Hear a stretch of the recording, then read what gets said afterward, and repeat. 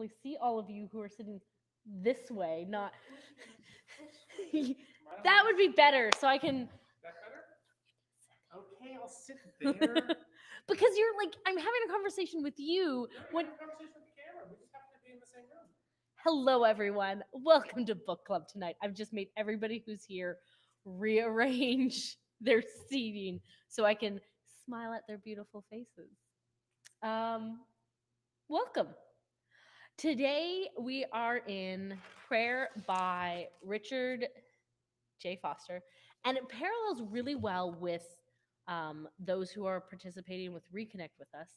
Uh, Today's the prayer of rest, and I'm going to give you the heart of it. Prayer of rest brings us into the presence of Jesus, and the three ways we can do it are solitude, silence, and is it reconnection or recollection? I need to look it up. Recollection. Recollection means focus. It means tranquility of mind, heart, and spirit. And we're going to talk about that right at the end of our book club. But I found it interesting on a week where we are between in Reconnect, the devotional series of spiritual practices that many of us are undergoing. We've decided to take the 7 weeks and do each week for two to really ground ourselves in the practice that we're learning. So this past week and this coming week is all about silence and solitude. And the prayer of rest, he says, happens in silence, in solitude, in this recollection. So there's a very weaving together of these two different books, two different authors, two different thinkings, but there is this pattern or theme across them. And um, I've been noticing this in a lot of things. One of my professors in my undergrad, this is like 22 years ago, got up in a sermon. He's like, I always struggle when preaching because everything I know is linked to everything else I know, and I can't just give it all to you. I have to like segment it down, but everything is interconnected. Everything is woven together into this beautiful tapestry. If you're preaching about love, you're going to be talking about prayer. If you're talking about prayer, you're going to be talking about fasting. If you're talking about love again, you might be talking about devotion or obedience. Like, and obedience goes to listening, and listening is silence, and silence is solitude, and all these things are deeply interwoven together in our spiritual life. Which him being a systematic professor, he also has like the systematic theology is the subject I struggle in the most. I am an abstract thinker. I think in watercolor splotches here and here, and I think in tapestries being woven together like threads um, of themes, like gold thread of God's love through the whole picture, um, gold lo- red thread of His redemption story through the whole thing, and I think it's beautiful. I struggle with the systematic part, which is a little more.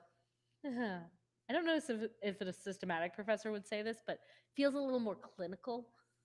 I'm I'm not looking forward to taking systematic theology in the next 2 years because I know I'm going to struggle with that class.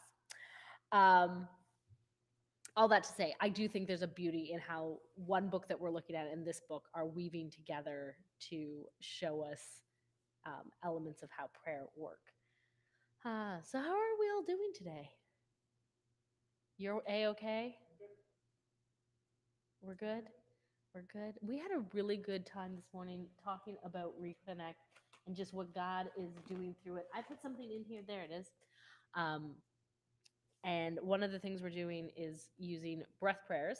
This little, I have to double check that my order actually went through because I forgot to put it in until like the 30th of April, which was the deadline. So, like, I need to check to make sure it got shipped. But some of these are coming. So, if you would like one, speak to me. I'll give you a price point. These are just some of them are scriptures, some of them are just statements of Christian faith, but they can be simple prayers. So today, huh? I don't know. I like them both. We're gonna flip back because I don't think I've done this page. Lord, come to me in my distress. think that might be a good one this week. Our distress might be frustration because the car didn't turn over the right way, or there's a squeal in the brakes. True story, that happened. Your distress might be companies coming and there's nothing in the fridge, or turmoil with a roommate, or a crabby neighbor, um, conflict with a family member, looking at your visa bill that's overdue, whatever it is in your distress. And then there could be bigger distresses. I was speaking to one family who looks like somebody might be without a job, and what does the future hold, and what how will I provide for my family? Like, that's a real legitimate distress. Lord. And then it could just be my teenage child just rolled their eyes at me and I want to like throw something at them. My distress today, I got my final paper back and I really put a lot of like my heart and soul into that paper. I worked for hours on it. I cried over that paper. I really thought I did an excellent job. Like 85 to 90% excellent job, and I got much less than that. And I was emotionally just devastated today. I was distressed. At one point I was crying on Alex's shoulder. True story. Like I'm exaggerating it and playing it up, but I was in tears going to like maybe Jesus was wrong. Maybe I should not have gone to school. What if I'm too stupid to continue? That was my reaction. I was distressed. This was today's prayer for me. Lord, come to me in my distress. So that is our breath prayer for this week. I hope it is a blessing to you. I hope I remember it.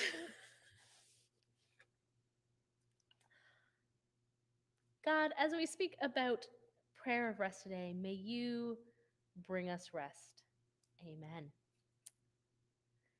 His opening passage is found in Matthew 11:28. And that was the very first passage I ever preached.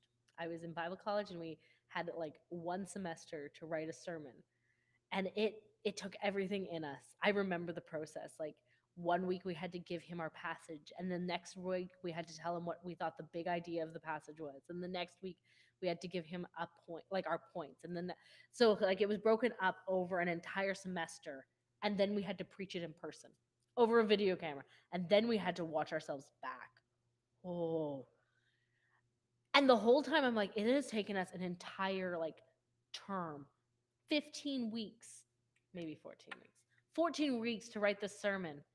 How am I ever going to do this process in a week? Oh, I was so young then. But my very first sermon came out of Matthew 11:28. Fun fact, driving in on this Sunday, Alex looked at me. He's like, I know Pastor Thomas like is coming back yesterday or Friday, but what if they had problems with the flights and we haven't heard about it? Do you have a backup sermon? And I went, I think I do. And God took me back to this passage. So at the time in Bible college, it was, how do you have peace in the midst of the chaos of the Bethany life? Because it was right around midterms or finals when I finally preached. So college life is chaotic in its way. You're balancing all of these expectations and a social life and extracurricular. I could easily say, how do we have peace in a post-COVID world? How do we have peace in the trials of life? I've used this sermon once. How do we have peace in the chaos of the Christmas season? The passage that it takes you to gives us all of these answers. Come to me, this is Jesus speaking. Come to me, all you who are weary and carrying heavy burdens, and I will give you rest. It's a promise of Jesus.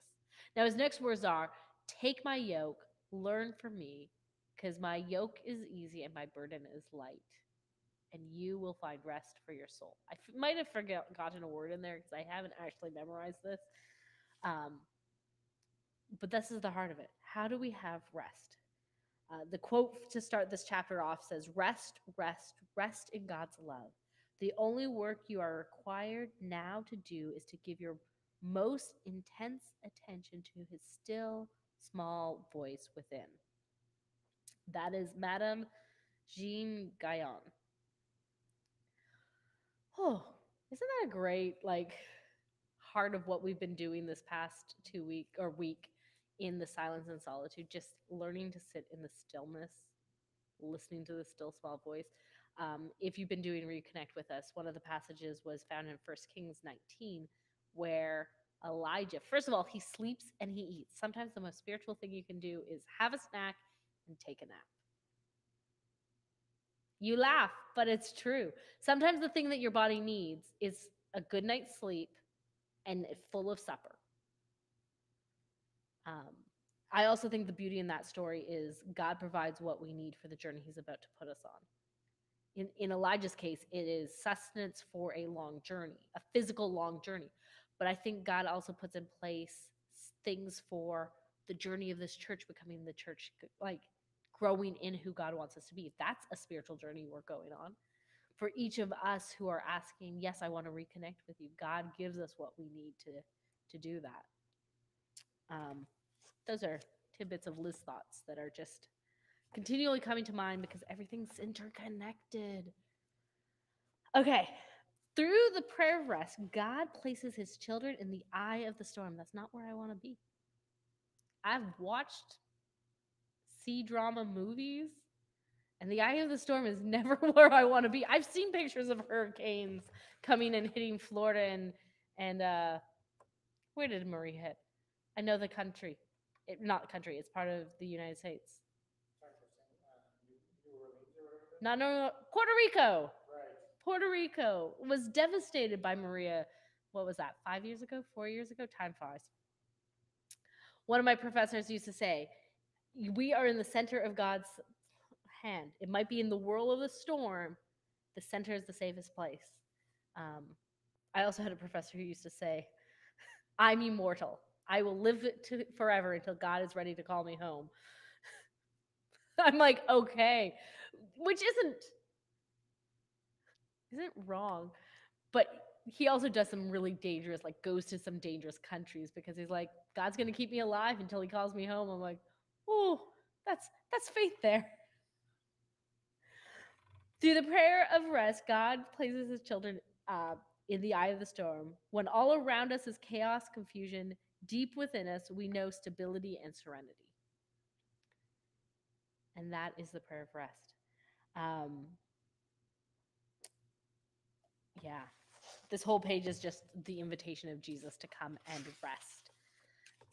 Today, this very moment, Jesus is inviting you, inviting me into his rest. Take my yoke upon you. Learn from me, for I'm gentle and humble in heart. I forget that part. And you will find rest for your souls. And one of those, comes out of Sabbath and Sabbath rest. We are promised by the writer of Hebrews that a Sabbath rest still remains for the people of God. Those words have been familiar to me from my earliest days as a Christian. But I learned more recently about Sabbath prayer. And he goes on to talk about the story. He's at some type of retreat. He doesn't go into details. It was on the Pacific coast of Canada, which I would imagine he was out in BC area. I mean, he could have been up near Yukon, but I'm going to guess BC. And it was a morning break, and he found a canoe, and he went out for a canoe ride. I don't know if he was right on the Pacific Ocean for this, or he's on a lake near the Pacific Ocean, because it doesn't go into... Okay, well, I want to make sure to give him credit. Well, on a small island off the Pacific Ocean of Canada, I was with a small study group, and during a morning break, I found a canoe and paddled over to a tiny island. Beach of the canoe, I explored this found some trees. So he's sitting there, and God invites him to sit. And he's feeling nurtured by God until I paddled over to a lovely spot, not to pray, not to explore. Sitting there, however, I recalled Carolyn's goodbye words to me at the airport. I want you to come home refreshed. Soon I found myself simply praying, Refresh me, Lord, refresh me. That's another great breath prayer. A breath that's as simple as just saying like breathing in the words, refresh me, Lord. It is not hard to wait in silence. The entire outdoor scenery seemed to hush in reverence. And then I asked, to teach you to I want to teach you. Oh, this is what God said to him. His conscious mind heard God say, I want to teach you Sabbath prayer. I leaned forward in anticipation. I was far more I was far from sure what Sabbath prayer was, but I was eager to learn. You will have to lead me because I don't know what I am supposed to do. I responded. Then the words came, be still, rest, shalom. That was all. Those words and no more. For some moments I sought to enter into the experience with each word. The encounter was wonderful, but I was also aware of the time, and I've been there. Do I need to be somewhere right now? I love this watch that my delightful husband got me as a wedding gift, but there are times where I'm doing something and I'm just like, okay, okay. I was doing that this morning in prayer more because I knew I was at 10:30 we needed to end our one discussion to start morning prayer. And there were times like I should have just let the room be, but I'm here going, okay, well, I know this person needs to leave this time, so we need to start praying at this time. And even in this really good discussion about rest and silence and sitting with Jesus, I kept looking down at my watch. So there's a confession for you. um, I came concerned and thought, it's nearly noon. People will be missing me, wondering where I've stayed so long. I have to get back before lunch. The same words were spoken over me, be still, rest, shalom. They seemed to calm my spirit, and I returned to silent or quiet attentiveness. After a while, however, my mind became agitated by the kind of hyper responsibility. Perhaps you know the feeling. The next session is starting soon, I reasoned. This is what I was going through today as I made that confession a few moments ago. I need to be there. What kind of example will my truancy make? Besides, everyone will really begin to be concerned about my absence. In full gear now, my mind began envisioning self-centered, surrealistic serenity. People might be thinking I tripped it over in a canoe, and right now they're probably discussing whether or not to mount a rescue effort. The same words were served as discipline to my mind. Be still, rest, shalom. The final temptation, however, was the most alluring. I began thinking to myself, this experience is absolutely wonder. I must capture this moment for the future. But how? I cannot possibly remember everything that's happening here. Where is some paper? I must write this down. And there are times I think where writing down things are important. Um, I think there is a profound ability that journaling has to hold on. If you reflect, they can be mile markers to show what God has done. Sometimes commitments stick better when you physically use a pen and paper to write down that and mark the day and mark the time, mark the commitment. I am all about journaling. I've been in this trap because sometimes God still just wants you to stop because the words were be still, rest, shalom.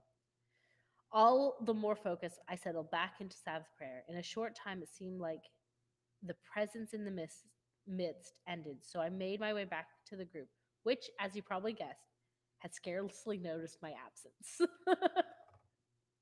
So that's his experience with rest, and there are times where I have definitely had that. This past summer, I was able to go up to Northern Ontario with Alex, visited family who have cottage there, and being out on the lake when we didn't feel the pressure of the wind against us, when we just could canoe in the direction, and there was a stillness. There were times you and I weren't talking, we were just there. Watching the birds, watching nature, just enjoying everything is lovely. Hiking can do that, walking can do that.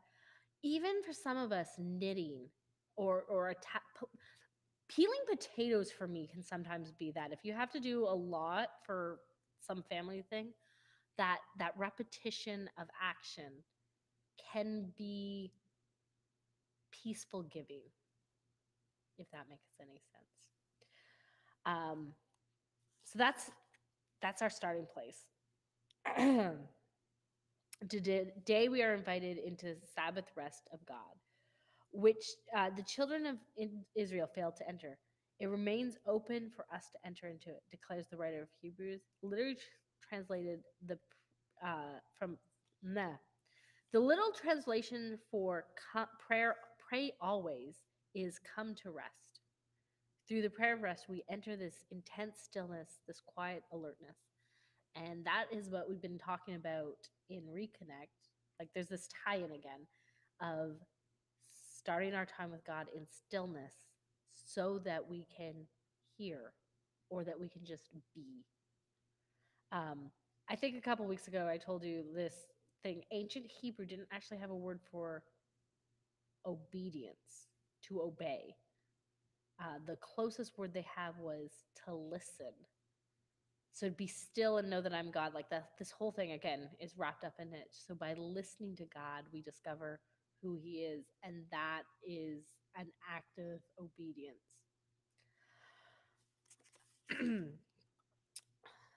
But how? How do we enter this prayer of rest? Here we face a serious dilemma. Our tendency, on one hand, is to take firm control, or the other extreme, to absolutely necessary. We either hyper control this or do nothing at all. I've shared the story Anthony Bloom tells of an elderly woman that had been working at prayer with all her might, without sensing God's presence. So I don't know what activity she went, but she would probably got a workbook like our Reconnect. And she did it diligently, and she did all the things people recommended. And God her sense of God was distant. She did not seem to connect with God. Wisely, the archbishop encouraged the old woman to go to her room each day and for 15 minutes knit before the face of God. But I forbid you to say any word of prayer. You just need to knit and try to enjoy the peace of your room. I wish somebody. Yeah. I don't know if that would be a blessing or not. I'm working through a sweater right now. I'm down to just the sleeves. I have this much left of sleeve 1, and I haven't even touched sleeve 2. I feel like I did something wrong in this part, so I'm kind of discouraged to like finish the project because I'm like, well, what's the point? Alex says I should just do it. Thank you for encouraging me. So knitting in the presence of God. The woman received this counsel, and her first thought was, oh, how nice. 15 minutes during which I can do nothing without being guilty. And I don't know, I err on the further side of play first because life is short. My husband is the opposite, and he is work hard, do all of the activities so that you can have peace when you have the fun time. Which means sometimes I'm like, no, just come and sit with me. And he's like, but there's things we could be doing. I'm like, or you can just sit with me. Now, there's other times where he's like doing things. He's like, no, you've had your sitting time. Now come and do things. We are good for each other. One motivates the other in areas they need to grow. Susie is telling me I should finish my sweater as well. Okay, this is the year. It should have taken me a year, and it's taken me 2 and a couple months because it's not done yet. I started just before my birthday 2 years ago. Okay. Soon, and this is the part I actually highlighted, but to understand the story, you had to hear all of that other stuff. I perceived that she said, I perceived that the silence was not simply the absence of noise, but the silence had substance. It is not absence of something, but the presence of something. As she continued daily knitting, she discovered that at the heart of silence there was He who is in the stillness, all peace, all poise. She had let go of her tight-fisted efforts to enter God's presence, and by doing so, discovered God's presence was already there. We were having a discussion this morning about this very thing, silence. And I said, like, my professor is, when we had to have 4 or 5 hours on our retreat of silence, he's like, without music. And so many people use music to connect. If that's you, great. But there are times where even then, if you play instrumental hymns in the background or what, even that needs to sometimes be turned off, because sometimes it is in the very silence. Sometimes even music that you enjoy or helps in many situations bring you into the presence of God. Sometimes that's even a hindrance for what God might want to do in the stillness of true silence. And again, you can't turn off the hum of the lights. You can't turn, like, there is still going to be noises around you, but silence. Yeah. You were going to say something. I was just gonna say, like, I've noticed that not necessarily in my time of silence, even when I'm working. Like, I'm used to having music on or whatever else, but there are times when I really need to focus on something, I have to turn all of the music and any form of distractions Yeah. off so I can just focus on that thing, or else otherwise I can't get it done. Yeah, I work as a bookkeeper, and a lot of what I do right now is data entry, and it's just simple like not copy paste, but like it's information transfer. I take stuff from this chart and put it in specific places in this chart. But every once in a while, I'm doing something, and you'll notice it because I'll have an audiobook on or something because I can work at that two levels. This is copied, that matches. This copies, that matches. But sometimes I'll run into something that's a little trickier, or I've transposed something into the wrong spot, and my numbers no longer add up. And when that happens, first of all, I have a good cry. Uh, I'm very emotional some days. I pause everything. Everything has to go quiet. I'm like, nope, no talking. Must solve this problem. And then I like can be like anything that's slightly trickier. I need absolute silence for me to process. Um, yeah. So God meets me on both my need levels. Uh, I appreciate people who can have homes full of music and stuff, but if I'm reading a book, I can't necessarily have music on. It's one or the other. The only thing I have found when reading this book, and I needed to get through it quicker than my reading speed, we did get an audiobook version. So I listened to the audiobook while reading the book. That was an interesting experience. Okay, we continue. Um, so we need to find a way to move beyond the controlling of God, do it my way, God, or this passive, um, whatever. There has to be something in the middle. Um, prayer takes this. Okay, first of all, Eugene Peterson is one of those people who has had such a way with words that it grieved me so much when I heard of his passing, not from COVID, but during the time of COVID. Um, I think it was COVID. It might have been. He passed away. It was. I still. He feels like a spiritual father of this time period, and he is missed. Uh, if you're not sure who Eugene Peterson's person is as a person, he's the man who wrote his own translation. It's a paraphrase of the Bible called The Message. So if you've ever heard somebody quote from The Message, Eugene Peterson was the one who poetically uh, paraphrased it into modern language. It is not a translation. It's he's trying to capture the heart of what the scripture's saying without being word perfect. Um, and I've really appreciated what he did. Some of his other pastoral care books out there are excellent. He writes, prayer takes place in the middle voice. In grammar, the active voice is when we take action. The passive voice is when we receive action from another. But the middle voice, we both act and are acted upon. We participate in formation of action and leap at the benefits of it. We neither manipulate God, active voice, or are manipulated by God, passive voice. We are involved in the action and participate in the result, but do not control or define it. Middle voice.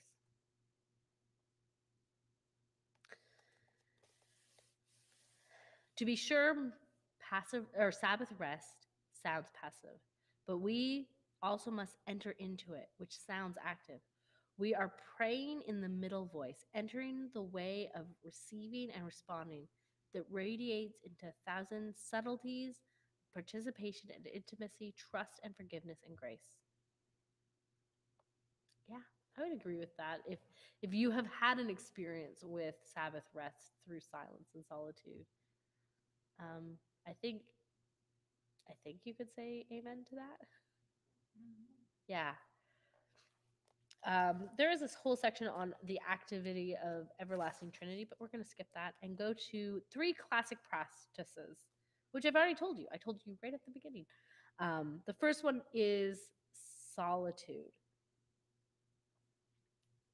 Um, Solitude serves to crack open and burst apart the shell of our superficial uh, securities. Superficial securities. I don't know if it was this book or one of the other books I've read recently. I thought it was this one. This was the quote I was trying to find right before we went live, where essentially he's saying, when you first come to Sabbath rest, you um, realize it helps you get through the rat race. And as you continue into that practice, like that busy 9 to 5 life, the busyness of our world, Sabbath rest, having a Sabbath rest is kind of the thing that gives you peace in the midst of that week. But as you continue to practice it and keep it in your life, at some point, God uses it to go, you don't even need to live that race. I have something more for you. Um, I know when we make an effort to keep our Sabbath,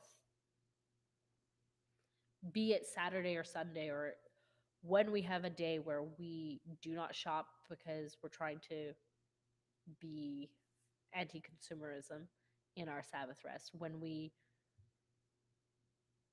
try to limit our driving, our errands, our extras, we make exception for pre planned gatherings with family or gatherings with friends. But when we have kind of just the of a day, there is yeah, such a peace about it. I like days where we accomplish a lot and go see 100 things and go. But I recognize I need a Sabbath rest. Um, Much of what he says is very similar to what we gained from Reconnect about Jesus' experience with solitude, how much he went out to the lonely places in the desert. There was a movement in, I want to say it's the 2nd century, but I haven't taken Christian history yet. So if I'm wrong on those dates, forgive me. It was a group of people before monasteries were a thing, before monks monked. Um, there was a group of believers who are known now as the Desert Fathers and Mothers, and they live very austere lives. They moved out into the deserts and stayed in silence and solitude. Um,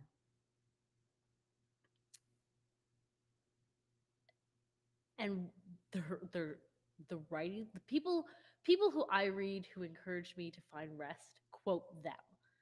I haven't done any real deep investigation into the Desert Fathers and Mothers, but um, there's this whole section just talking about the Greek word for rest, which is hesychasm. Hesychasm? Can you tell I haven't taken Greek yet? Refers to the spirituality of the Desert Fathers and Mothers. Henry Nouwen observes that the prayer of hesychasm is the prayer of rest. They discovered Haichia, this kind of perfect rest of body soul in the solitude of the desert. If few of us can or would ever want to follow the Desert Fathers and Mothers in a literal sense, we have families, jobs, social responsibilities. But we can experience solitude. This year, for example, I engaged in a splendid new experiment. In order to give practical expression of my experience of solitude, I have scheduled into my calendar 4 private retreats following seasons of the year: winter, spring, summer, and fall. These brief retreats of 24 hours to 48 hours, depending on my time constraints, but they will keep me in simple training program of solitude. Yeah. One of my professors, who is also a pastor, spends in the summer, I think he said, he goes down to a monastery for, I want to say 2 weeks. It might be a week. But just the act of recognizing I need to leave the world and leave my normal routines. I think that's not just, I think that's a good thing to recognize, but I think there are healthy patterns with that. We were talking about patterns today in this morning, and the recognition of God made the seasons. Spring moves into summer, moves into fall, into winter. And how important winter is for giving the land and the trees rest. It feels like everything's dead, but God's doing things. Then the joy of new life in the spring, the growing season of the summer, and then the bounty of fall, like that rhythm.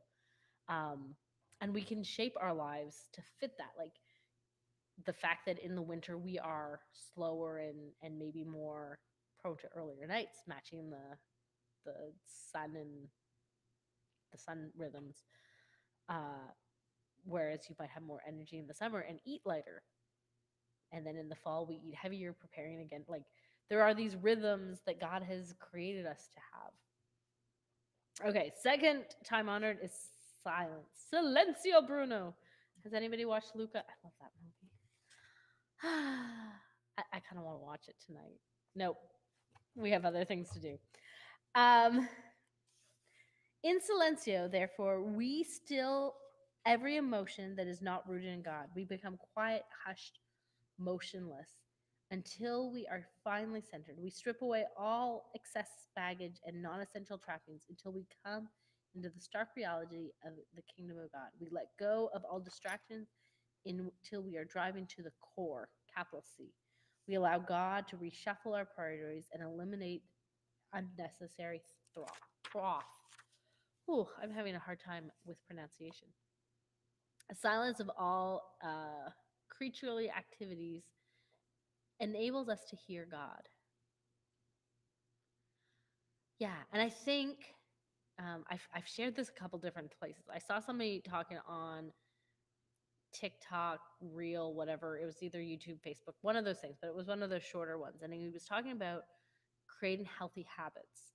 And a friend of his had started going to the gym, and he would drive to the gym 6 months. This was the guy's pattern, and do an exercise. And I'm not talking like 30 minutes on the treadmill. No, he lifted a dumbbell, not even a heavy one, and then went home.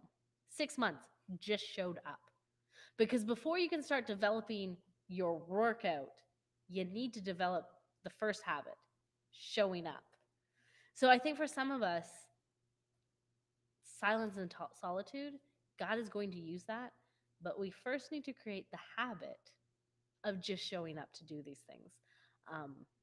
There was a prayer a couple weeks ago that we talked about, the covenant prayer of when we make this covenant, it's not for perfection.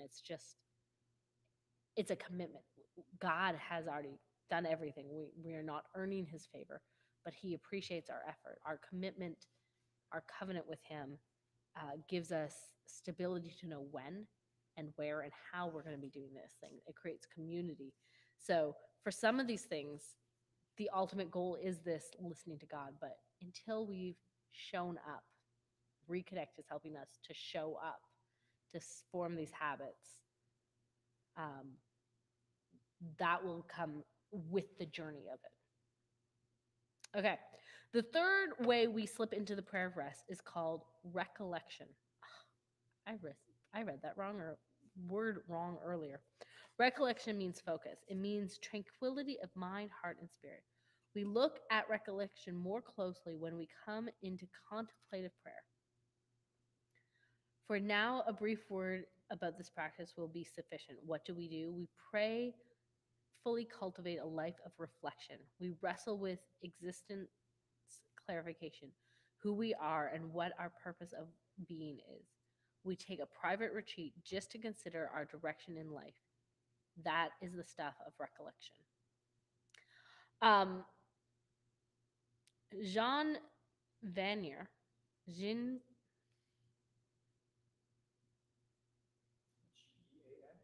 Geanv Jean Jean, Jean Jean, Jean Vanier Vanier, Vanier Vanier. Vanier Yeah, that's the part of Ottawa. Vanier. Vanier.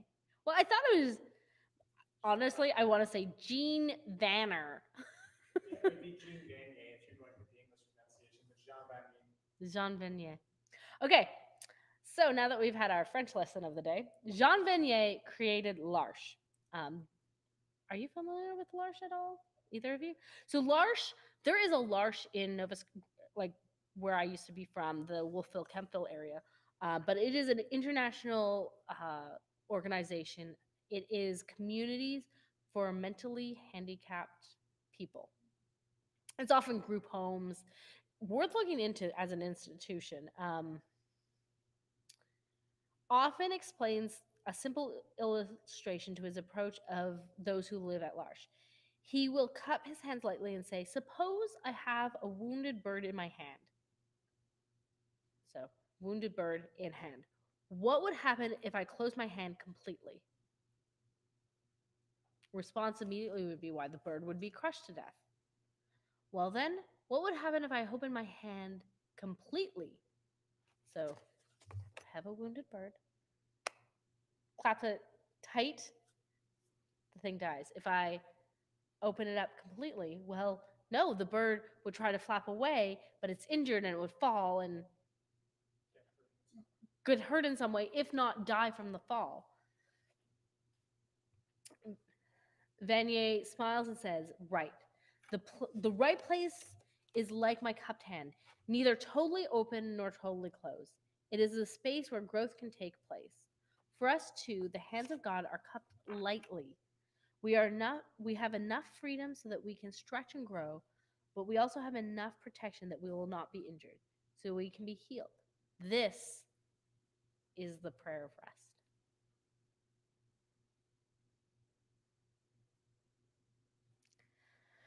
Let me pray for us. Blessed Savior, we are not good at resting in the hollow of your hand.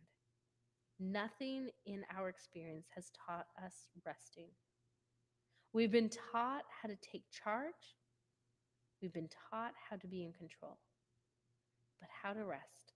No, we have no models, no paradigms for resting. That is not exactly right, Jesus. When you walked among the Jerusalem crowds and in the Judean hills, you pioneered this way of living. You were always alert and alive. You lived utterly responsible to the will of God. Manifold demands were placed upon you, and still you worked in unhurried peace and power. Help each of us. Help each of us to walk in your steps. Teach us to see only what you see, to say only what you say, and to do only what you do. Help us, Lord, to work resting and to pray resting. We ask this in your good and strong name. Amen. Amen. Any thoughts on the prayer of rest? I definitely skimmed over certain sections. I would recommend going back if you have access to this book and looking at it again. It feels like I got some new things out of it this time. The first time I read it, the story of the knitter really stood out to me. Like that was the piece that I like the word resonated. It sung in my heart because I feel her need to try to come close to Jesus. And that's sometimes you do everything you're right and you're like, what's missing? And I'm just holding too tightly. This time around, that bird picture really stood out to me. So sometimes revisiting things, I think is very wise. Next week, the next chapter says sacramental prayer, which will be very interesting. Yeah, that's where we're at. We're even with a smaller crowd than we had in the winter because people are getting out and doing things at night. I'm still blessed by this. I hope you are too. This might be our last no reading required book. As life is moving back into gatherings in person, we might be changing the format. I don't know. I don't know what the future holds. We'll keep asking and seeking, but I do really enjoy reading and sharing my readings with you. So thank you for joining our No Reading Required book club tonight. This was Prayer. I read the book so you don't have to. I hope you are richly blessed by God this week. Bye, friends.